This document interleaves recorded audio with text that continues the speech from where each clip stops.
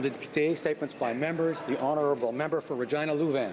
Mr. Speaker, last weekend, the only thing in Saskatoon more exciting than the Blades' come-from-behind overtime victory against the Red Deer Rebels was the Saskatchewan NDP convention. As an automatic delegate, I was privileged to reconnect with many party stalwarts. Provincial NDP leader Ryan Miley unveiled Renew Saskatchewan, a plan to finance the upfront costs of energy installations and retrofits for homes, farms, businesses, municipalities, and reserves, with the loans repaid from the energy savings over time. This initiative to create jobs and reduce emissions by tapping into Saskatchewan's tremendous potential for wind, solar, and geothermal power should have us all running back to Saskatoon.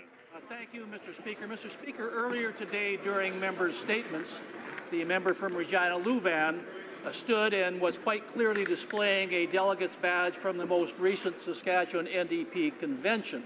While I understand, Mr. Speaker, that there has been traditionally a prohibition of using props in this House, I also understand that on many occasions, and myself included, members come in here wearing badges or buttons or ribbons signifying support for a particular charitable organization. I also understand, Mr. Speaker, that normally the Speaker rules on such matters, determining whether or not the badge or the prop in question caused disorder in the House.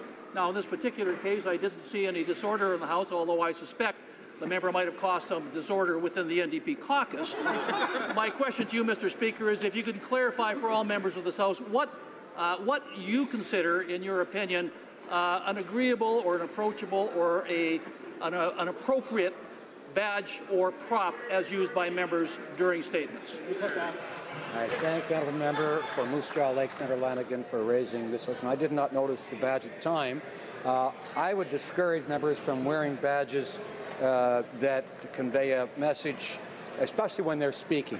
If they're going to rise and speak, I don't think they should have a badge on. Now, having said that, members will know that during member statements, members will occasionally wear things like a hockey jersey when they're talking about the home team and what it's done and so forth. And that's acceptable, I think, to the House and has been an ongoing practice. But I would encourage members to not wear badges that carry messages that might be interpreted to be of a political or partisan nature.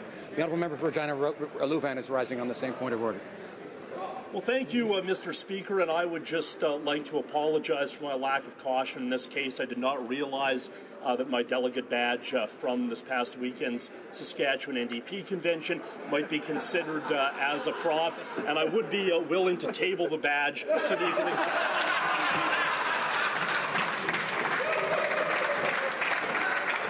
Well, it would appear the member is disregarding the rule against props here, so I would ask him not to do that.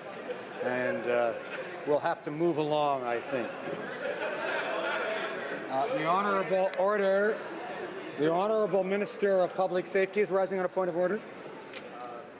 Mr. Speaker, in the interest of Saskatchewan solidarity, I think you should also put under investigation that provocative blue shirt being worn by the member for Moose Jaw. As the son of my mother's a Saskatchewaner, as you know, so I'll take that under advisement.